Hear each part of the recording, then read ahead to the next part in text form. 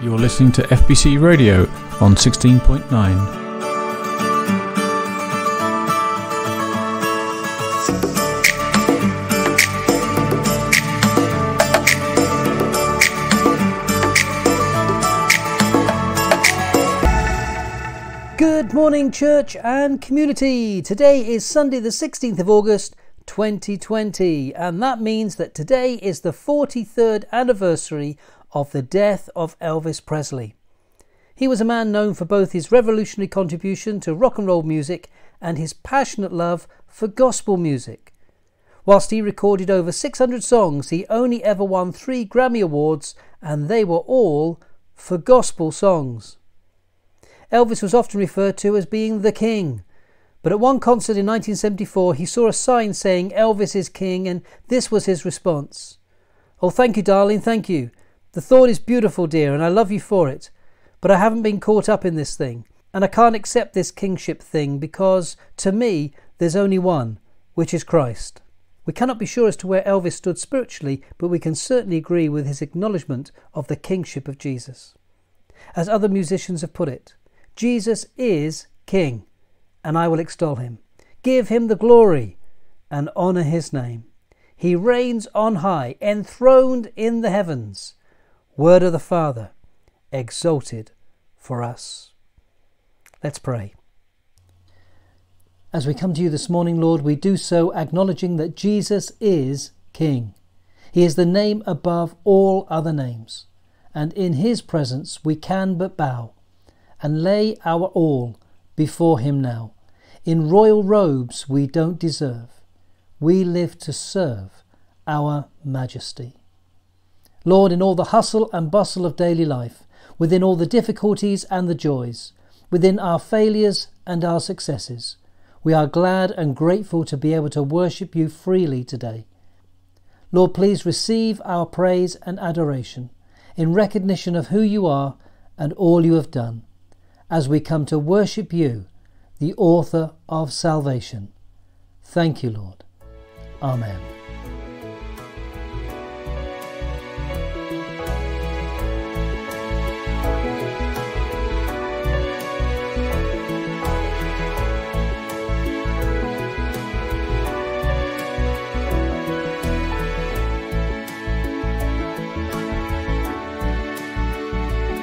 Salvation belongs to our God, who sits upon the throne,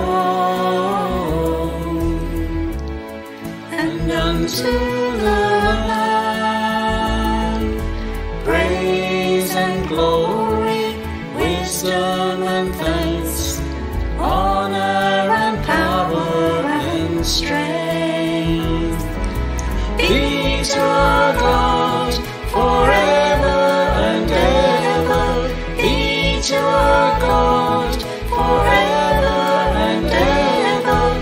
Be to our God forever and ever. Amen. And we, the redeemed, shall be strong in purpose and unity, declaring aloud praise and glory, wisdom and thanks, honor and power and strength be to our God forever and ever. Be to our God forever and ever. Be to our God forever and ever.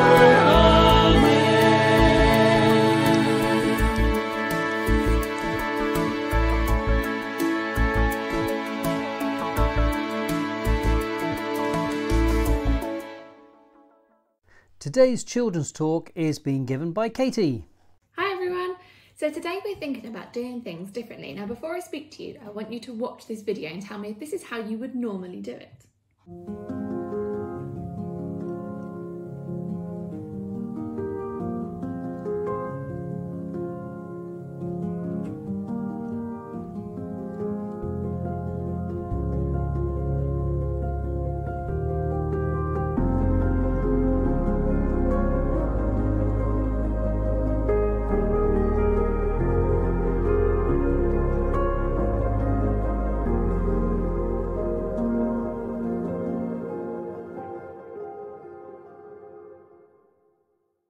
Okay, so I don't know about you, but that's not quite how I normally would make a cup of tea. I chose to do it this week slightly differently to see if it made a difference to the taste.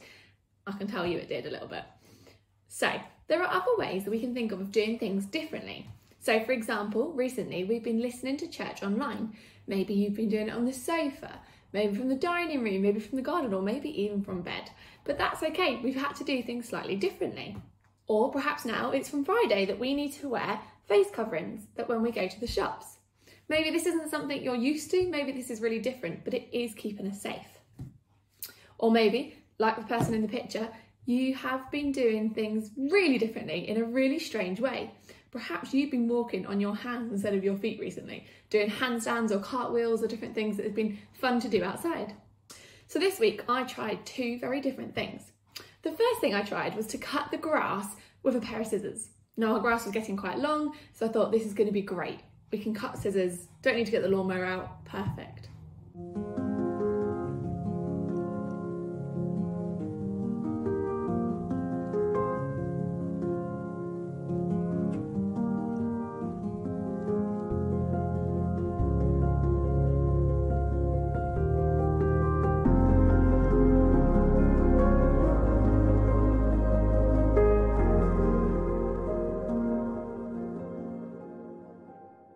As you can see, it maybe wasn't the best idea I'd ever had. It took quite a long time, but the grass did get cut, even if it was a little different. The other thing that we tried was, after cutting all the grass, we decided I needed to kind of cool off a little bit. So I tried to have a shower with a watering can. You ready? You ready for this, right? No. You ready to do it anyway? Go for it.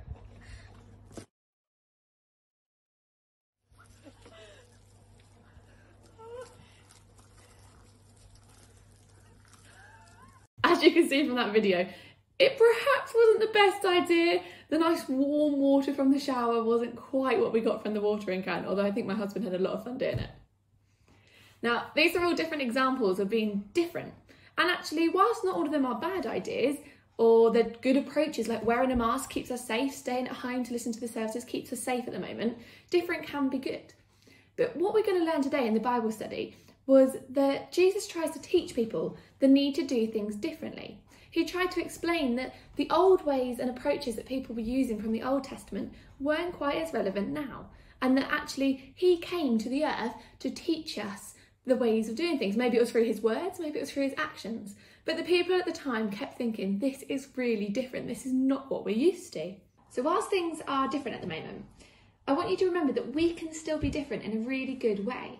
We can represent God's love to so many people. If we keep learning about him and become more like him, we can be different from the people around us by showing such an immeasurable amount of love as God has loved us. So I'm going to set you a challenge for this week. I want you to do something that's a little different in a really good way. Perhaps it's inviting someone to come along to an online event to do with youth club or children's work or things. Perhaps you could invite someone to watch an online service. Perhaps you could talk to them about what makes things important to you, or write a letter to someone that you haven't spoken to in a really long time. Do something this week that is really different for the right reasons and a really good thing, showing God's love to other people. Have fun. And now it's time for Family News.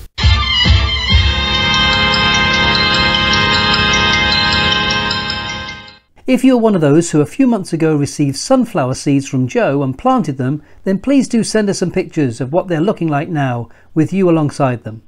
Alex planted her sunflower seeds in this pot, and this is what has grown in it. Looks nice, but we're not sure they're sunflowers. The mystery continues. Just to confirm what sunflowers should look like, Fiona has been growing these magnificent specimens.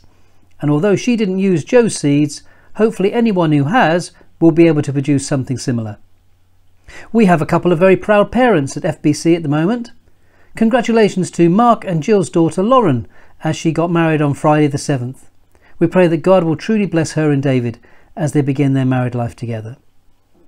Also congratulations to David and Karen's son Jeremy, who has just finished his time as a ministerial assistant in Chelsea and has now moved with his family to Oak Hill Bible College to start a 3-year course there to train as a vicar. If you'd like to join in with our FBC Zoom meeting, then it will be starting immediately after this service is finished and the login codes will have been emailed to you on Friday. Most of you will now know that we plan to reopen the church on the 6th of September, and the idea for the first meetings will be that we will gather together, socially distanced, and simply listen and watch the online service in the main hall. We will be required to wear a mask throughout the service, and unfortunately we will not be permitted to sing along to the songs that will be played on the screen. But we will have the opportunity to at least see a number of others from the church who we may not have seen for a few months. If you're wanting to attend the Sunday morning services, then you must book a seat online. And details of how to do that will appear in next week's Family News and also will be emailed out to everyone. Next Sunday, during our online service, we will be sharing in communion towards the end. And therefore, if you'd like to take part in this, then please make sure that you have some bread and wine or juice prepared prior to the service. And thank you to Phil and Grace for providing some pictures that they took last time we celebrated communion together, and we will be using these during the service next week. And next week something else will be happening, and here's a preview.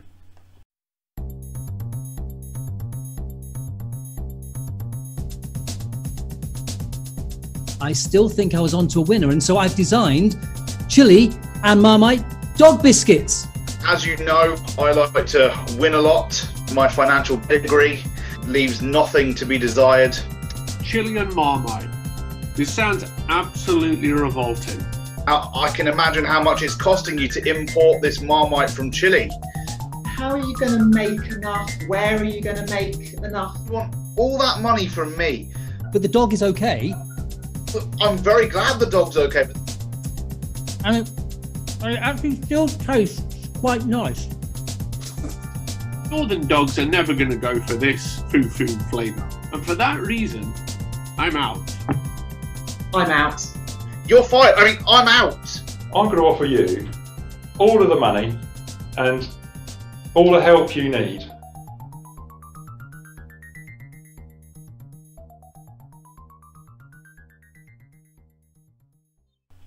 So don't dare miss next week's service. But in regards to this service, that brings us to the end of Family News!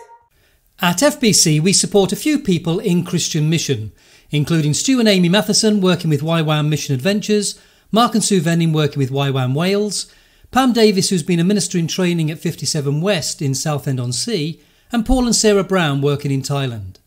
We're glad that nearly all of these have been able to speak at one of our services at the church during the last year, all that is except for Paul and Sarah. And so I thought it would be good if we took this opportunity to hear from them this morning as they share about some of their work with BMS Mission in Thailand. Hi, we're Paul and Sarah Brown. We are BMS workers serving in Thailand. We've been here now for over 7 years. Most of that time was spent in Bangkok, but last year, February, we moved to Chiang Mai, which is in the north of Thailand, with the aim of setting up a business as missions, selling creative cakes with the hope of providing employment to those at risk. We also work for the New Life Centre Foundation, which is a Christian organisation working in the areas of prevention, protection and development of survivors of social and economic exploitation. My role is in administration. I do a bit of IT and finance. And I also work on the planning of the business as mission as well. I also work for New Life Centre teaching to the girls that are aged 11 to 22 years old that live at the residency house of New Life Centre, teaching them baking, cake decorating through New Life Centre's Foundation's rehabilitation programme. Currently, we are working from home as requested by both the government and New Life Centre. At the moment, it's probably best anyway because outside here in Chiang Mai, the pollution is hazardous. And it's actually 40 times the international standard. So at the moment, Chiang Mai is the most polluted city in the world.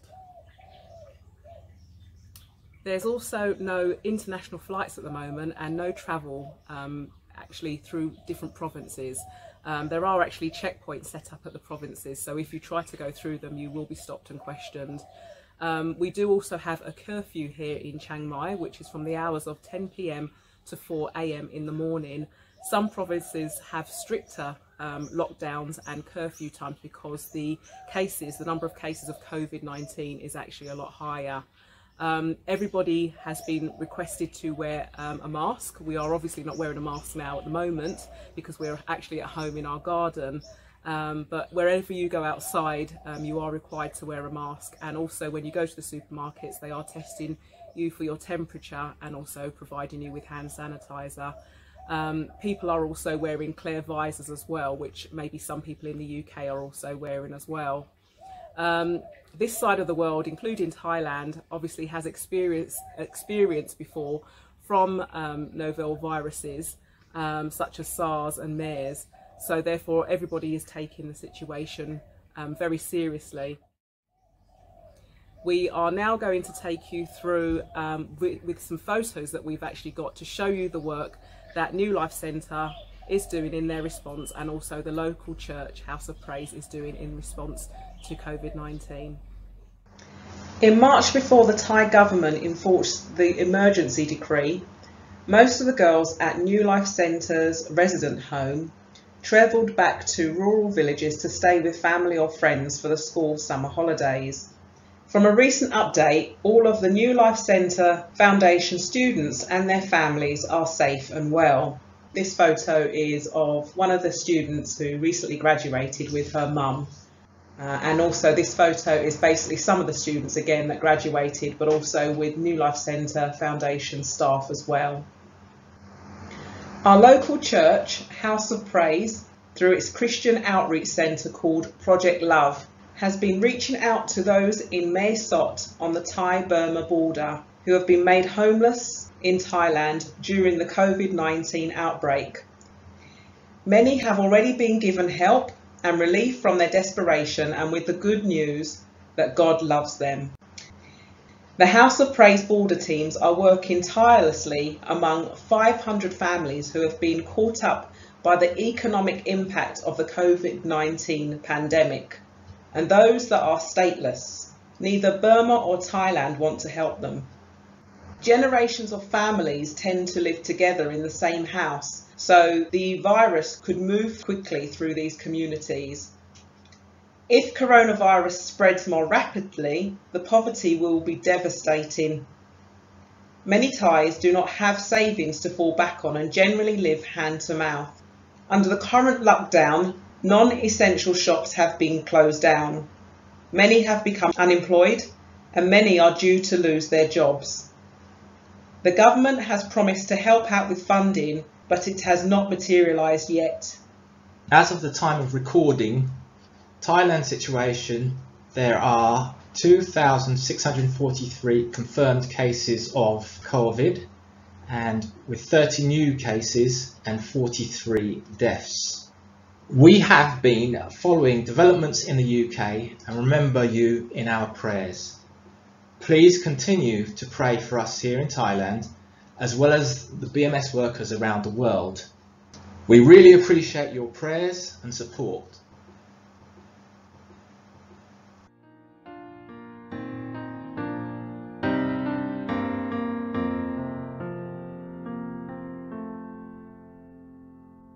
All our certainties are gone.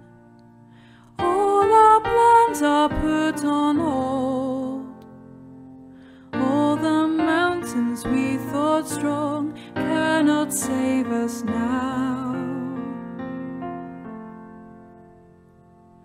There is one who stands beside, keeping watch over our lives. God who made the earth and skies, help and guardian. We will trust you in the darkness. He'll control, let go of pride. We will trust you in the wildness. Guardian God who's by our side.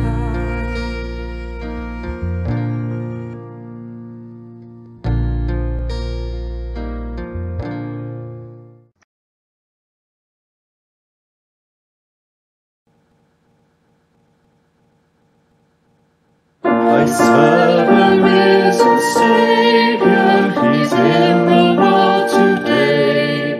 I know that He is living, whatever men may say. I see His hand of mercy, I hear His voice of cheer, and just the time I need Him, He's always near.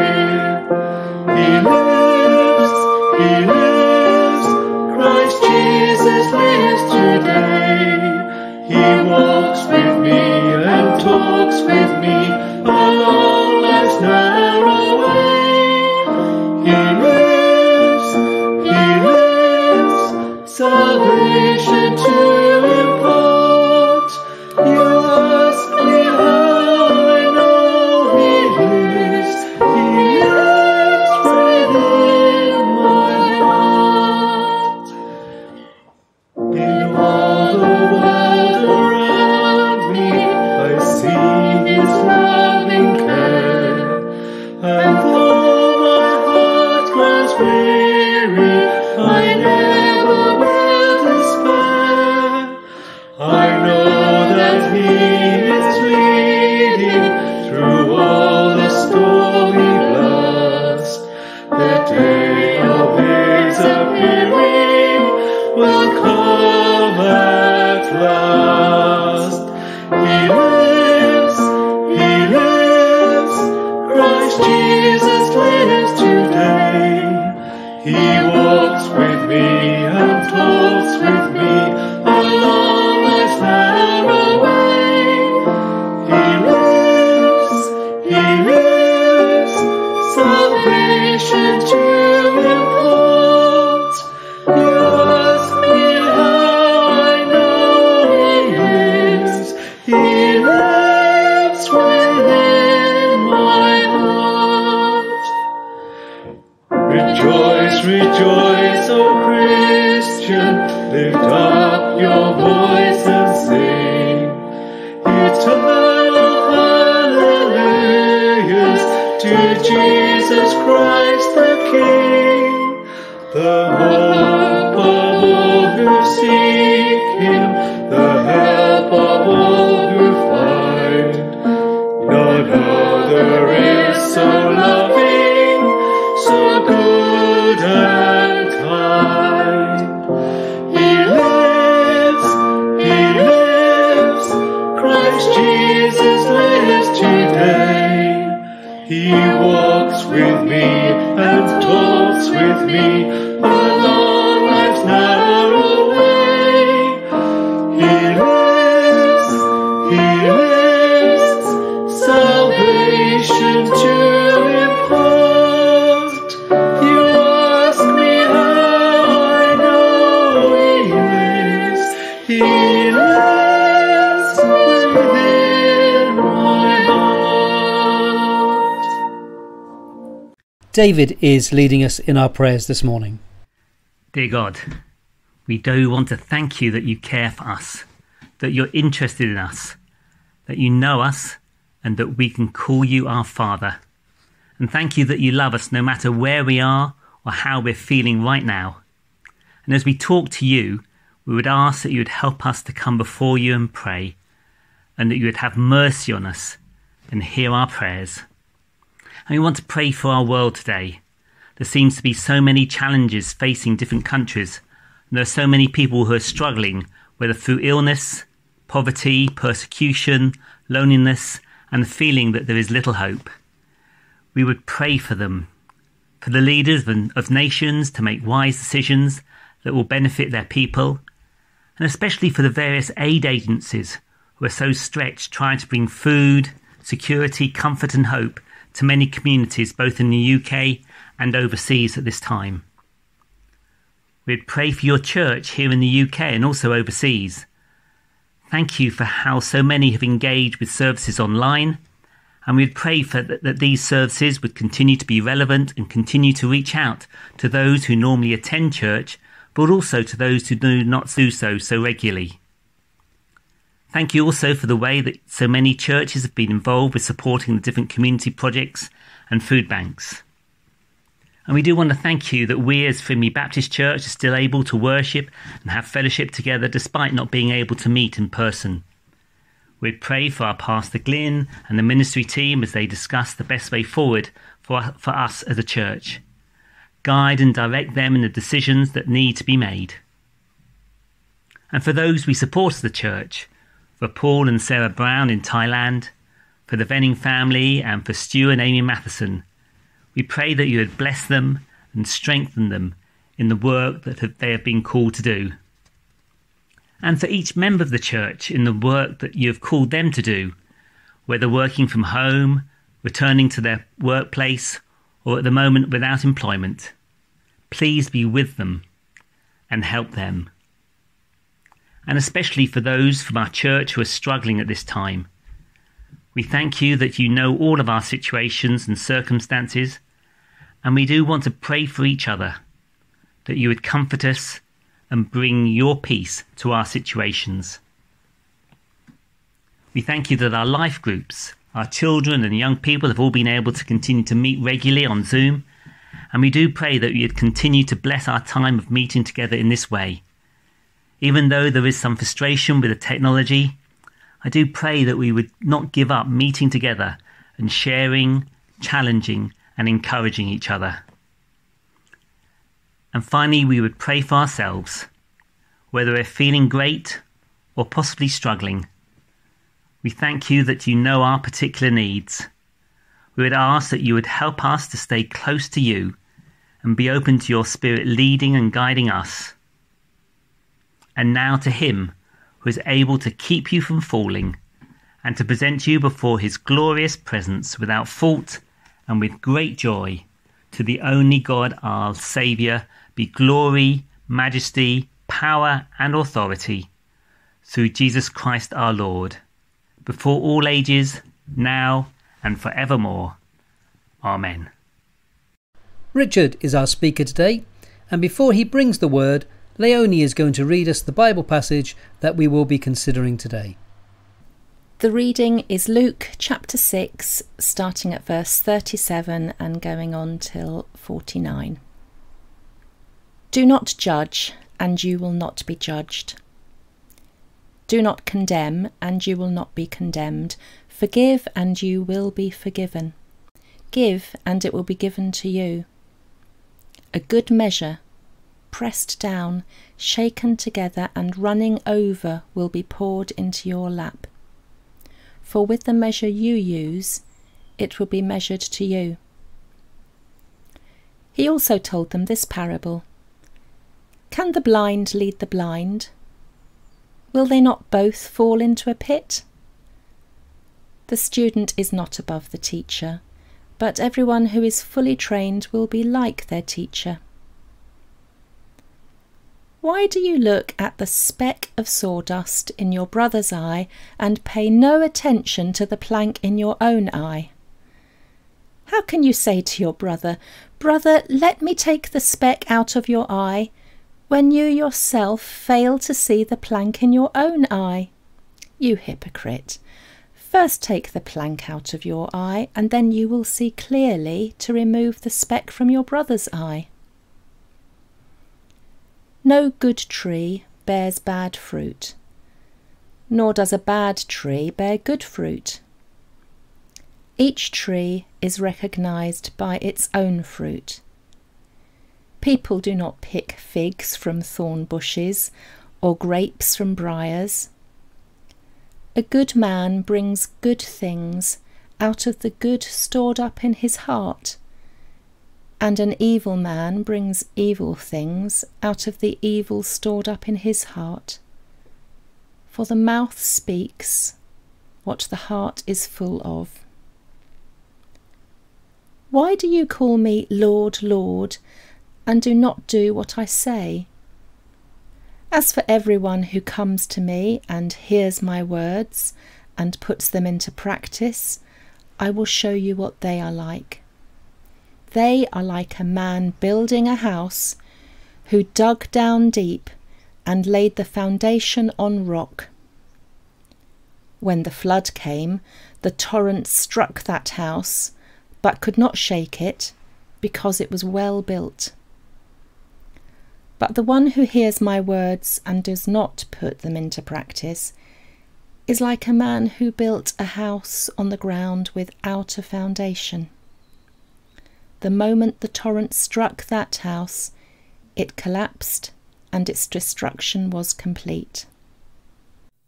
We're coming close now to the end of our sermon series entitled Galilean Grace. It all began with Jesus reading from the scroll written by the prophet Isaiah in the temple in Nazareth, his hometown, where he read that he was being sent to proclaim freedom for the prisoners, recovery of the sight for the blind, to release the oppressed, and proclaim the year of the Lord's favour. Interestingly, if you look in the dictionary, you'll see one of the synonyms for grace is favour. Jesus was proclaiming the year of the Lord's favour, and as he's gone round, he has been talking of God's love, God's forgiveness, God's generosity and blessing to the people, as he's been healing, and he's been saying that they are welcome, they are God's friends, and that they can live a new life. In chapter 6, we find Jesus in a level place in the Galilean region, a plain. And he's delivering a sermon to the crowds and the people that are coming around him, not just his disciples. And he starts off with a set of beatitudes similar to the ones that we see recorded in Matthew's Gospel. Blessed are you who are poor, for yours is the kingdom of God. And warnings, but woe to you who are rich, for you've already received your comfort.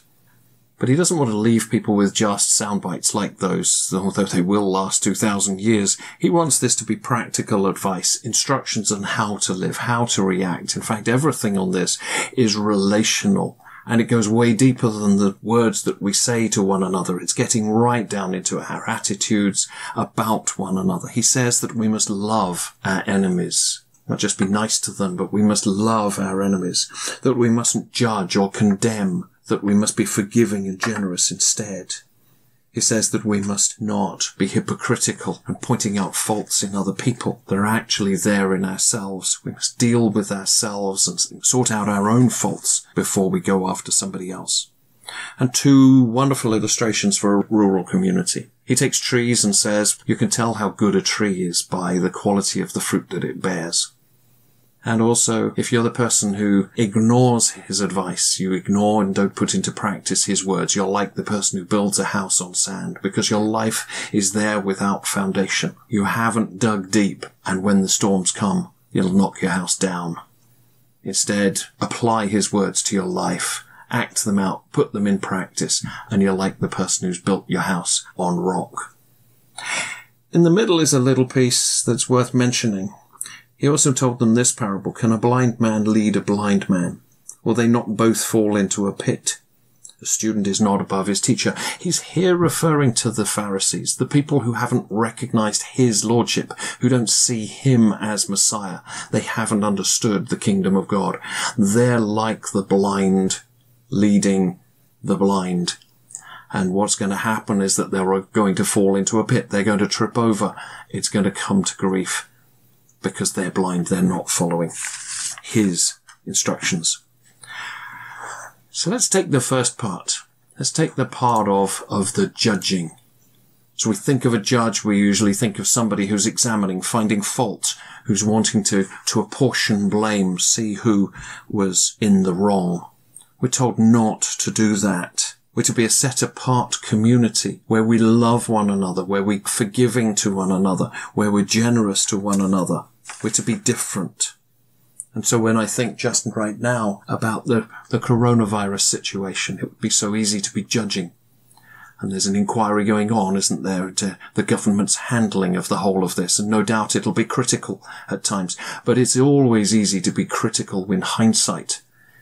If you can only think back to the state and the shoes they were in at the time, the knowledge they had, the situation in the world and in the country, they acted on the best advice they had at the time.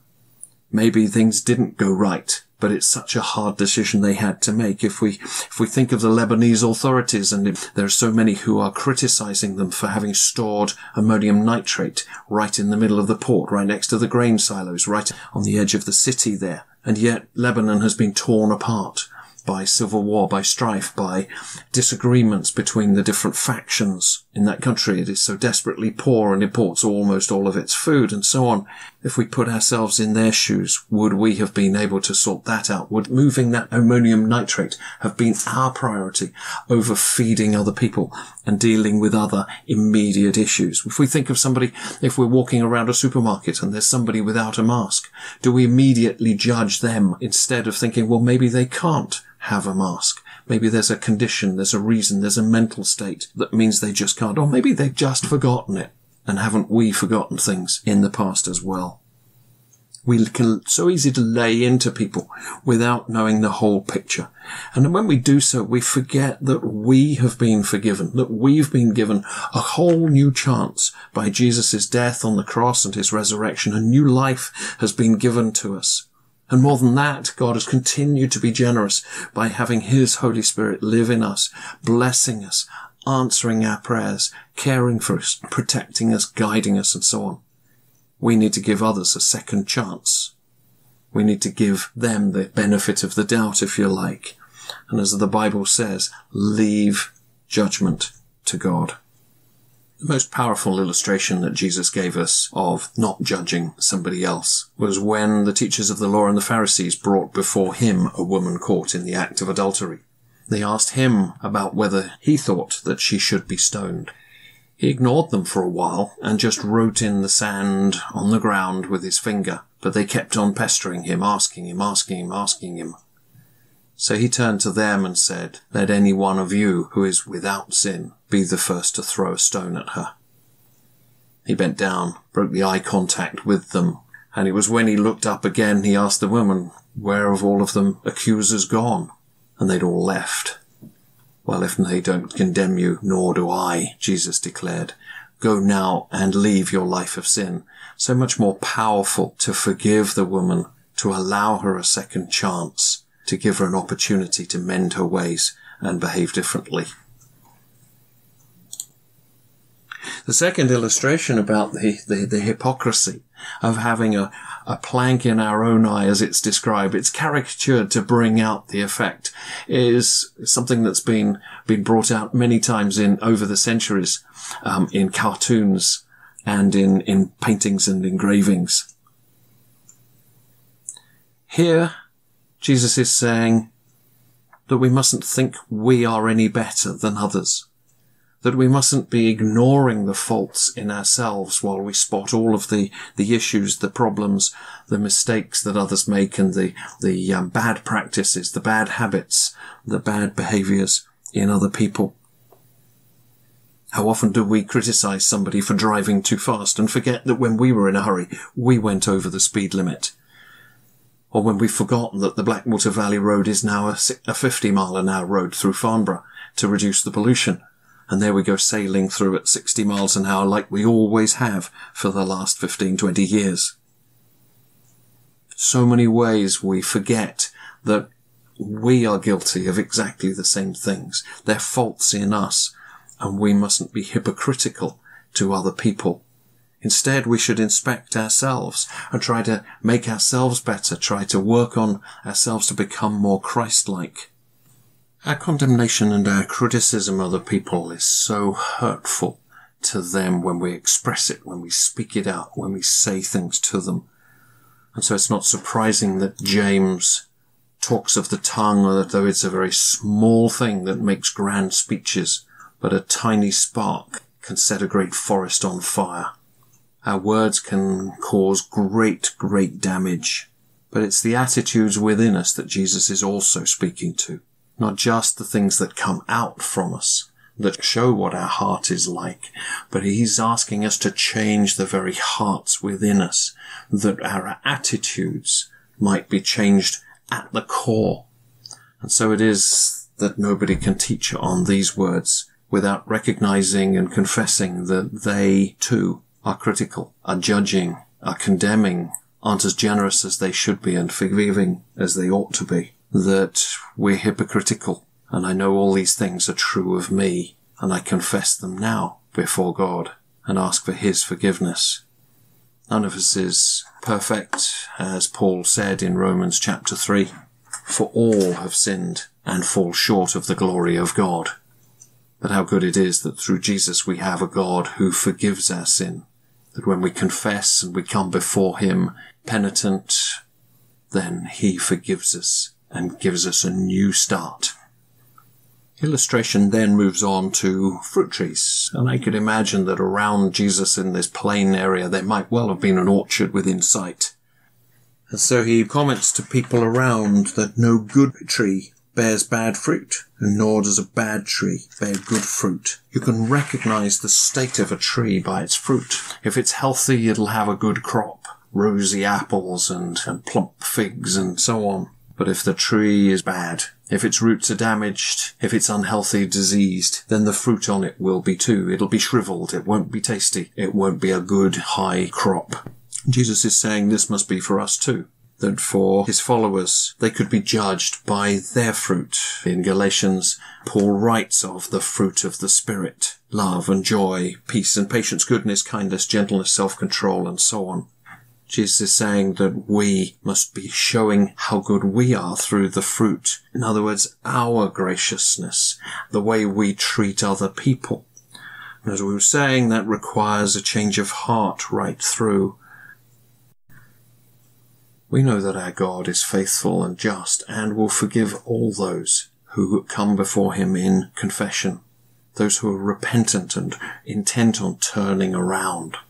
But that forgiveness is not license to allow the tree that is us to be uncared for. We have some trees in our garden, and we know that for those fruit trees to continue to bear fruit, we must do three things for them. We must prune them back. We must ensure that they get enough water, and we must ensure that they get enough nourishment. We have to prune them back to remove the dead wood, the places where the branches are rubbing against one another and it could get diseased. And for our lives, that's where we must look at our behaviours, where we are judging, where we're critical, where we're not generous, where we're being hypocritical, and change those behaviours. We must look at where we're watching the wrong things, or reading the wrong material, or mixing with the wrong crowds, and we must cut those off, that they won't badly influence and infect the rest of us and lead us to become bad trees. We must ensure that our trees have got enough water. When we're getting a dry summer like this one, we'll water the trees to make sure that they're still staying healthy, and that the fruit grows and is plump and juicy.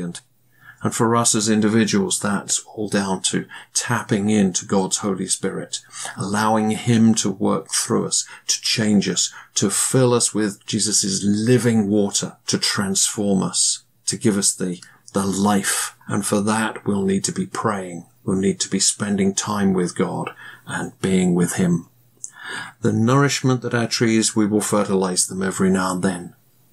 Our lives need it rather more frequently than that, and I confess that regular Bible study is something I've always struggled with. But it is vital to us that we are nourishing ourselves by the reading of his word, learning his instruction, and finding his guidance for our lives. The Bible is our source of nourishment, our fertilizing.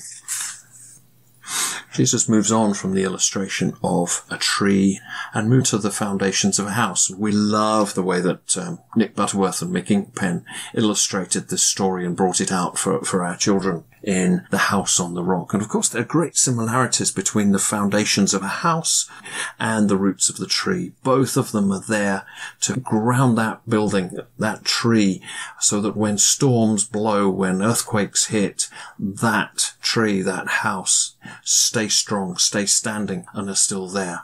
The illustration for our lives is that as we are a tree or we are a building, when the storm hits, we will stay standing. We will stay true to God. We will still be faithful to him, producing fruit and a witness for him without collapsing in a big heap.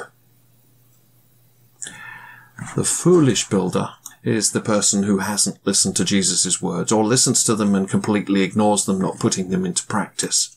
They build their house as if it's a quick thing. It's unnecessary to put much effort into it, and on it goes on the sand. It's constructed quickly. They whistle while they work, or they think all is well. But when the storm comes, that building, their lives, collapse in a big heap and are washed away. The person who puts effort into building their house, who dig down and put their foundations onto a rock, Their building stands strong when the storms of life hit. Here are the foundations of part of our house when it was extended the other year. What better way to show how deep they are than to place our young daughter Sarah into the trench to show that it was right up to her armpits. Those foundations were dug deep. Many places they have to go very much deeper, and we'll have to put piling in through weak and soft soil in order to be able to put a strong foundation for a tall skyscraper. There's two things I note, though, about foundations and buildings. Firstly is that very often the failure is gradual, although in the story the storm comes and that weak house fell down in one go. So often the trouble with foundations is seen in a gradual decay, cracks that gradually appear, and maybe then doors don't close, windows don't quite fit. The cracks come through on the brickwork, through to the plaster, and maybe across ceilings, and the house is then in real danger and must be underpinned to secure it. But there's nothing as good as an initial proper foundation. We've got some problems on our patio because the ground underneath has settled over the years, and I've had to underpin that, and it takes an enormous amount of effort, and I know that there's quite the chance that that will continue to happen even with my underpinning, and in 5 or 10 years' time we'll see the slabs move again, and then we really will need to dig the whole lot and start again. It's true the same with our lives, that if they're not built on a foundation, all seems good at first. Like a tree that's just been planted, while it's being watered regularly and it's a young tree, it delivers some fruit and is a nice thing to see. But if those roots aren't deep, gradually over time, it stops growing as well as it should, the crop begins to reduce, and the crop isn't as healthy. The problem is we can't see either the roots or the foundations of a building. They're below ground, they're out of sight. You'd need ground-penetrating radar or X-ray or something to actually see their quality underground. And to put those roots down takes the tree a lot of effort. To put the foundations down takes a lot of hard work. We need to put that effort in. We need to take that time to ensure that our foundations are strong. Our roots have gone deep. And what are we putting them down to? We're putting them down to the rock that is Jesus. And so what can I say in conclusion? We must be like the psalmist who said, "The Lord is my rock, my fortress and my deliverer, my God, my rock, where I seek refuge, my shield and the horn of my salvation, my stronghold." I know that Dwayne Johnson has coined the phrase for himself as being the rock, but no, Jesus Christ must be our rock. It must be on him, as Brian Dirksen said, that we depend upon. Faithful one, so unchanging, ageless one, you're my rock of peace. Lord of all, I depend upon you. I call out to you again and again. You are my rock in times of trouble. You lift me up when I fall down. All through the storm, your love is the anchor. My hope is in you alone.